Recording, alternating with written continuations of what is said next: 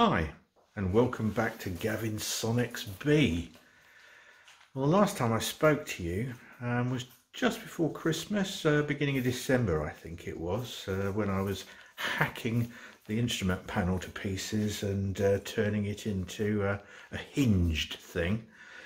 Well, it's still in exactly the same place as it was when I spoke to you last, but I have done a lot of other things. It's now mid-February, so I don't know, probably about 10 weeks has passed, and I have been busy. I got completely and utterly drawn into something which I'm still not sure that I should have really started in the first place, but I wanted to, as you probably remember, fit out the cockpit effectively with all the little bits and pieces before taking the whole thing down to the hangar to carry on. So if you can remember, I left the fuselage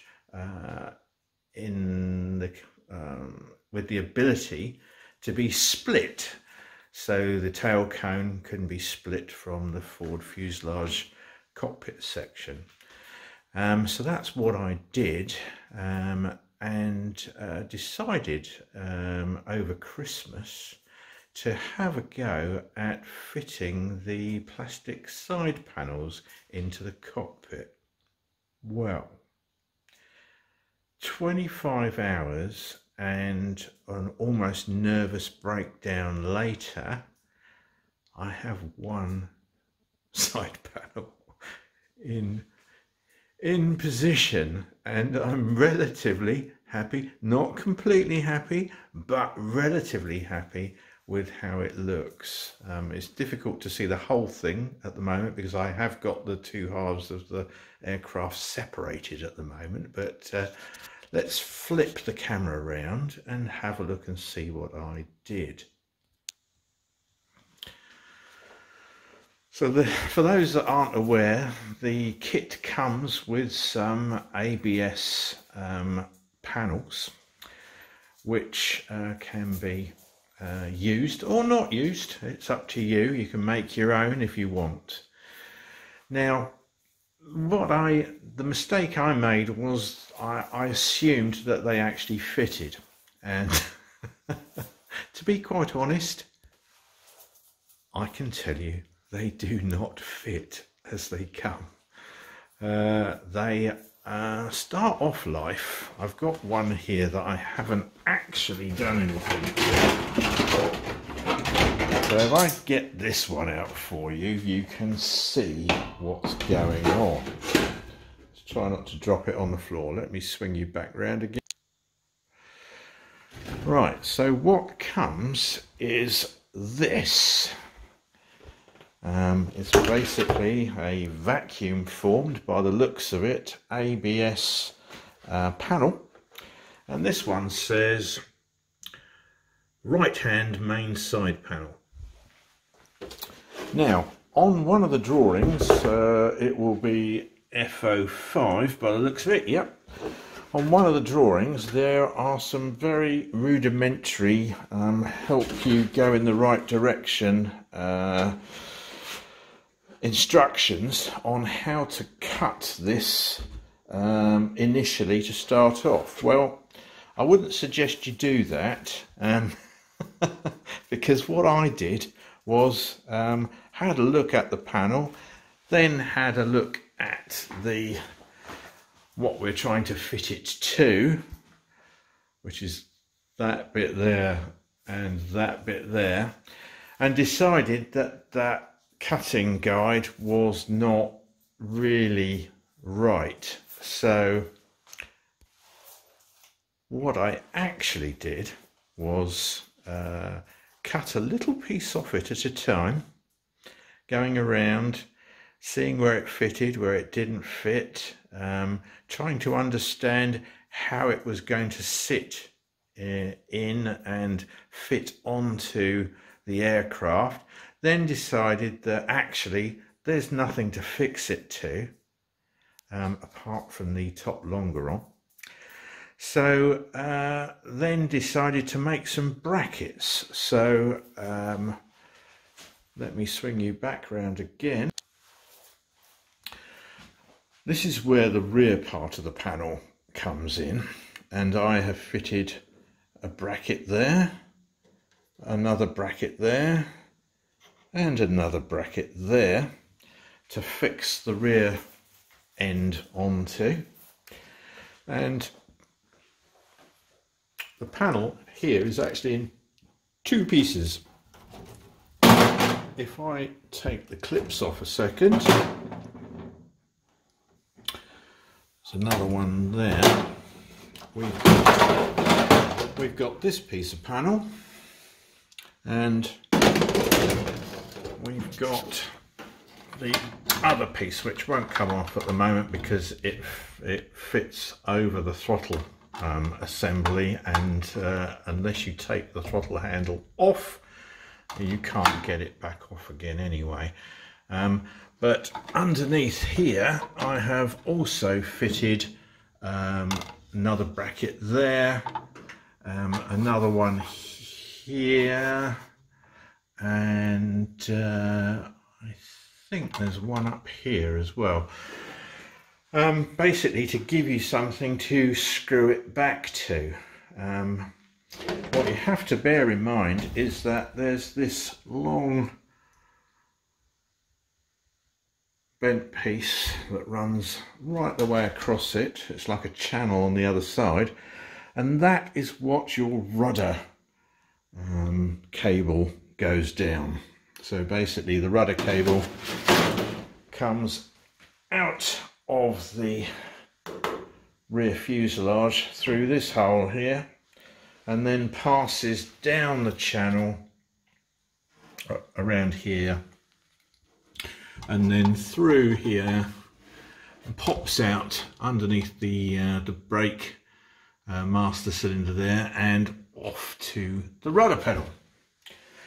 So I spent far too much time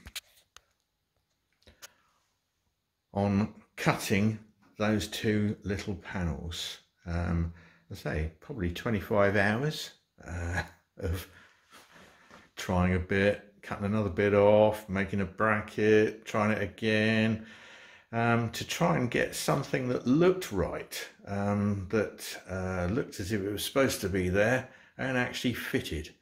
And it is possible, but it does take a bit of effort. It probably would have been easier if I had started off with a piece of board and made my own. But it was a challenge, and it'll look nice when it's finished, I'm sure. I've also decided that I might utilise the little space that is left between the panel and the outside of the aircraft.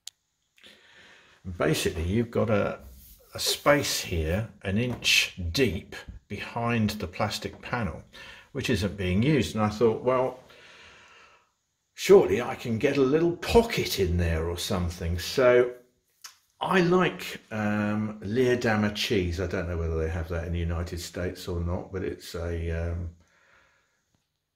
Emmental Edam style sliced cheese that's you buy in the supermarket. And just by chance, an Emmental container, of which I have one here, Leerdammer, there it is 1 inch deep, and it's made out of really light plastic. And so I thought, if I discard the lid, I've then got a container which I can then spray black from the back so it's nice and shiny on the inside, and that can go in here like that, or possibly up the other way, I don't know really, one way or the other, or horizontally maybe. And then if I cut a slot in the side panel, I'll then be able to drop a few bits and pieces in there, like, I don't know, well, what would we need? The checklist, for instance, that could live in there, couldn't it? Or a map, or I don't know, something. At least that'd give you a little bit of space just to drop something in. I did a similar thing, which is what made me think about it, on the car that I built. I put two little one pocket either side in the door and used up the space that was left between the finishing panel and the outside of the door. So probably going to do that. Haven't done it yet. So that really took me right the way through Christmas. Obviously Christmas is a difficult time. You got to talk to family, go out and get drunk with friends, buy presents, eat too much, which I definitely did and put on a lot of weight, drink far too much, which I always do anyway. And so there wasn't much time for doing anything else. So that kind of kept me amused. Every time I got bored of what was on the television or lost the will to live with the people who were around the house, I came in here and spent an hour, half an hour, 2 hours fiddling around with a piece of bent plastic. So that's all I really had to show for the best part of a month, which is ridiculous really, but anyway, I'm there now and I can reproduce it on the other side. It looks as if it's going to work. I've got all the fixings and things that I need to secure it. It all makes sense to me. Can't really finish it off because I need to drill more holes in the top longerons for the canopy, and I don't know where they're going to go, so there's no point in me going any further. But at least I know how it's going to fit together. I know it is going to fit together, and I'm reasonably satisfied with the results. So that's where we are with that, and with that, we'll take a slight recess and I'll be back with you in a minute once I've gathered a few bits and pieces together to show you what else I've been doing. See you in a minute. So, after having messed around a piece of plastic that I haven't actually finished and took me all that time over Christmas, I then threw it to one side and thought I'd better get on with actually doing something because I want to finish this aircraft and fly it. So the next thing I was looking at was basically kitting out the cockpit area, and I wanted to do this before going any further with the general assembly of the aircraft, because I wanted to make life easy for myself to get access to all these places. So whilst it's split in two, I can work on it relatively easily. And the next thing I looked at was the rudder pedals, because they're right up the front, and once the fuel tank is in position and or rather once the glare shield is in position and the fuel tank is underneath that, there's really no way of getting at the rudder pedal assembly unless you crawl in underneath everything, and I don't want to do that. So to fit the rudder pedals, you need to make some things, and these are not supplied in the kit.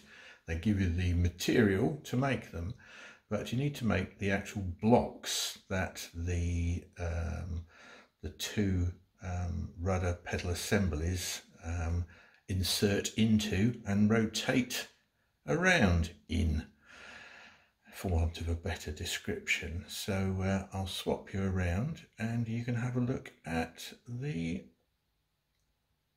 one on the left side of the cockpit. Here we go. So the two rudder pedal assemblies are running from one side of the cockpit. I'm standing roughly where the engine is, looking aft at the moment, and the pivot blocks are made out of phenolic, which is a really weird material. And to cut it, it's very hard. To cut it, you really need to use a bandsaw and woodworking tools. And I don't really do wood, so I have a good friend who lives just down the road who is into wood, and so I gave him the drawing and the material and said, can you make me 2 sets of these? And he did, and they're pretty good.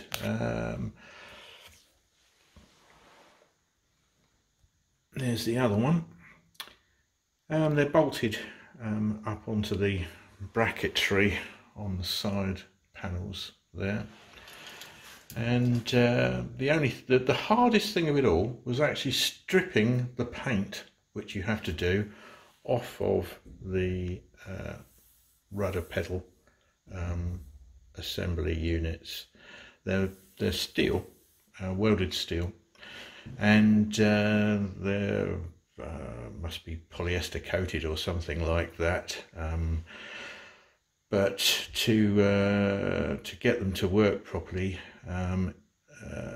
the tube that they're made out of is inch, and the holes obviously that are drilled in the phenolic are inch, but with the powder coating on, they're obviously bigger, so you have to strip the powder coating off, and that was the tedious thing to do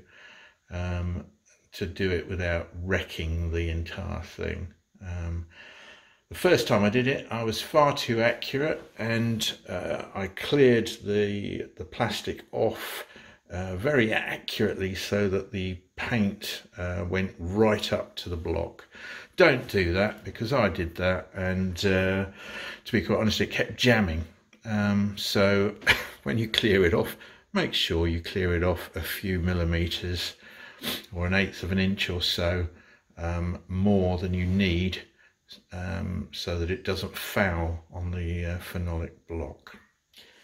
And they work reasonably well. It took a little bit of fine tuning, a little bit of sanding. Also, I beveled the edges of the holes slightly as well, because this one in particular is up against a welded component, and it's not a perfect corner recess in there that it fits against. So a bit of a chamfer around the edge of the hole helps it in, but relatively straightforward and simple task if you've got a good friend who can make the blocks for you in the first place. Then I had a look at the braking system, and the reason I had a look at the braking system, you think, well, you don't need the brakes at the moment, you've got no legs on it, got no wheels, why are you messing around with the braking system? Well, the master cylinder sits on the left hand side adjacent to the pilot, and you have to bend up this lovely brake handle and assemble it onto the master cylinder, and assemble that onto a bracket, and assemble that onto the side panel. And the pipes, obviously, or the pipe obviously goes away from here. This is the effectively the handbrake lever, so that you can lock the brakes on. So normally it would be like this, then you put the brake on, and then whilst you've got the brake handle pulled backwards, you would lock it off with the stopcock there. Anyway, the pipe goes away and then goes into a T right down in the corner down there, and one pipe goes down the leg on one side to the left hand wheel, and then the other pipe coming out the T goes right the way across the bottom cross member there, and down through a hole in the floor over there. Now you've got to drill those holes, and you also need some little holes in the cross member to put some cable ties on to cable tie the pipe down to. There's the pipe and there's the T. I've already pre-cut it all to a generous length. And the reason I've done that is, again, for access. To drill those holes down in those corners there is easy now. but won't be later on, and to drill the holes across there is easy now but won't be later on. So I've installed the master cylinder and drilled the holes, measured everything up, and I know how I'm going to do that. The next job I did was look at the control stick, and I had a couple of goes at putting this together. Initially I found that, number one, these two bronze bearings that were supposed to be in the kit, somebody had put the wrong size ones in. It was marked up correctly on the box, but the actual bearings were the wrong size. So I had to order a pair of bearings, which I could only get from the UK, actually here, and they took a while to arrive. Also, there are a couple of bronze bearings right down at the bottom, and they were too short, really. So I ordered a replacement pair of those. And as I said in the previous video, the bronze bearings for the elevator push rods were also too short. They're supposed to go through the end of the push rod and protrude, and then you cut them back so that you end up with nominally 10/1000ths of an inch sticking out, to give some separation between the rod and the bit that it's attached to. But they were too short and didn't actually protrude out of the hole at all, so ordered some of those as well. That took a while for those bits to come. I also had a problem in that these fixings for the main sort of pivot, this aileron action effectively, they are taper bolts, and I've never come across those before. They're not very much used in the EU, in Europe at all, and just as a lot of things, American taper bolts have a different taper to an English one or a European one, and I found it almost, well, impossible to actually buy the taper drills to drill the holes out. So I had to improvise a little bit. I got English ones, which are close but not perfect, and then had to finish out the holes by hand to get the taper correct effectively. It took a long time, but I did it, and they have locked up nicely, and there's no slop in the thing at all. I've made a decision that I'm not going to, originally I was going to use the Y yoke on the control stick, but having actually put it in my hand and sort of sat in the chair watching TV, thinking about how it feels, there was just something wrong. I don't know what, it did not feel right, and so I'm opting to go with the straight control stick, and I've ordered a Ray Allen stick sleeve with a radio button in the top to go on there, and that should be here in the next few days, hopefully. Assembly wise, it all went together quite well. I didn't bother with the taper bolt. There wasn't one supplied in the kit anyway. These two were supplied in the kit, but there wasn't one for here. It does call for one on the updated plans. But to be quite honest, unless you're using the Y stick, there is no rotational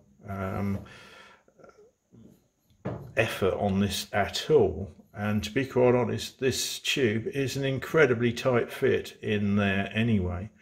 And effectively what I've done to put it in there is I've sweated it on. So I've warmed this up, put it in, let it cool down with the bolt in situ, and then tightened it up afterwards. And that is not coming out of there in a hurry. I have yet to drill a hole to get the lead out, but anyway, it feels good. I've got the elevator, the short elevator push rod on there at the moment, and when we pull backwards and forwards on the control stick, we've got movement there. There's no play, there's no flop, everything is smooth but tight, if you know what I mean. I'm quite pleased with it. It's worked out really well. That's about all there is to say about that. And that's about it. Oh yes, we've also fitted the left hand throttle on there. The right hand one I've yet to do, and I can't do that until I start to do the work on the panel, because they actually fit, or they, to look right, they need to fit nice and snugly together. So positioning this is actually got to be positioned relative to that. So you need to have that cut and fitted before you fit this, because if the throttle assembly is too far out, it won't fit under there. If it's too far in, there'll be a big gap. If it's too high, it won't fit in between the two sides. So it's all interrelated, and they have to be fitted together, to be quite honest. And that's about all for the... Oh no, there's another bit. Hold on a second, I'll be back in 2 ticks. Of course, the other bit I've been working on, and it's not quite all there yet, but it's getting there. It's the fuel tank. So there is the fuel tank. It's a 20 US gallon, 75 litres fuel tank. It's a seamless construction, and basically you have to cut your way into it. It comes with a pre-made threaded and fitted filler cap, but apart from that there are no holes in it, so you have to actually cut 3 holes. I've cut 2 so far. Well, the minimum is 3. Most people, I think, probably use the fuel gauge sensor, if they use one at all, from Sonex, and that is one that fits in the bottom of the fuel tank through a tank fitting, basically. I didn't like the idea of that, particularly in a stressful situation, crashing on the floor, ground or something, cartwheeling down the runway or whatever. So I've opted to have one in the top of the tank, which means I've got to cut a hole in the glare shield to accommodate it. And this is one from MGL. I have MGL EMS unit, the RDAC, so that will be connected to that, and relatively straightforward installation. Need to cut a hole. It needs to be bolted down to the top of the tank. I've used plastic washers underneath the heads of the stainless steel screws, and then a tightly fitting O-ring around the thread, on the kind of theory that if any fuel finds its way up the thread, that it can't get out through the top. I'm not planning on turning the aircraft upside down too often, although Katie might. So it's bolted down with 5 M5 bolts and cork gasket seal, very similar to the type used on a car fuel, or an old sort of classic car fuel tank. And then that projects right down to the bottom of the fuel tank. The second hole you need to cut in it is to get the fuel out. And there's the oops fitting in the bottom of the tank. It's got a little well that it sits in, very small well. And then in that I've got threaded into it, the first piece is a strainer which sticks up into it, a wire strainer, and then there's a quarter nipple there and a stopcock. Now I've ummed and ahed about how to put this stopcock in, but I've come to the conclusion that this is probably the best way. I don't want it so that anybody can kick the thing off whilst I'm travelling along. I don't mind them kicking it on, but off would be bad. So when this is on, I've got it set so it's vertical like that and completely out of the way, and off is pretty obvious down across the passenger side. So hopefully that'll work. I haven't sealed them in yet, but they're just sitting there approximately where they're going to be. And then there's going to be a 90-degree bend coming out of there, and the fuel line will go on to the firewall. I think the filter I will put on the other side of the firewall, I think. Probably the best place for it. The fewer joints you have internally in here, the better, I think. And if I could get away with less than I've got, I would. And the third hole, which I haven't cut yet, needs to go up here for the breather pipe. And I forgot all about it, and it's next on my list to do is to stick the breather pipe fitting in the top. Then it needs a good clean out with some water because it's now full of swarf. And then in line with the new latest revision of preparing your fuel tank instructions from Sonex, once the aircraft, the glare shield is on and the fuel tank is installed permanently, and everything's where it should be, they need to put some fuel in it and allow it to expand for 6 weeks or so. It grows approximately 3%. There have been a number of iterations of instructions on how to do this. The latest is fit the tank, then put the fuel in it. Previously it was put the fuel in it first, then fit it, but that did sound rather dangerous to me. But anyway,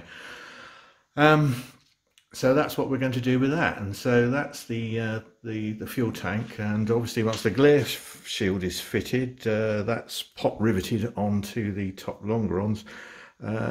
You can't get at this anymore, so whatever you're going to do to it, do it now. So that's really what I've been doing with the cockpit area. It's mostly done. I have yet to fit the passenger right hand throttle unit, but as I said, I can't really do that until I do the side panel as well. And then there's the trim unit, which is going up here, but the mechanism is driven through a cable which pops along here and pops in through here and acts on the elevator push rod. So I'm going to do that work now, so that I can get that out of the way before putting everything together and then not having any access to it. So that's basically where I'm at with the cockpit at the moment, and it's looking good. I'm quite pleased. Everything's fitting. It's looking as if it's almost flyable. One of the next things I've got to do is actually put the rudder cables on. There are 2 plates that have to be made which join the cables onto the pedals, and you can't actually make those until you've joined the aircraft together and you've got the cables in, because they have to be made to fit the aircraft and the cables effectively. So every Sonex is different in that respect. Also there are some springs to go up there for the rudder pedals as well, centering springs, so got those to do as well. So that's where I am with the cockpit at the moment, and I'll leave it there for this video because it's probably well enough, and then I'm going to do another video all about what I've been doing to the tail cone, which is quite a lot. So as you can see, I haven't just been sitting around doing nothing. I have actually been working on it, but it's all little jobs, you know, an hour here, or half an hour there. And as I say, there's a whole load I've done to the rear of the aircraft as well, involving fitting electronics and working out cable routes and more plastic cutting and making brackets for things and working out where I'm going to put stuff. I'll cover that in the next video, which will be coming out in a day or two, because I've done it all. I just need to tell you about it. So from me at Gavin Sonex B, Happy New Year. It's a bit late, but there we go. I'm hoping that I'm going to be able to finish this project this year. So we'll keep our fingers crossed, and I'll see you in the next video. Bye for now.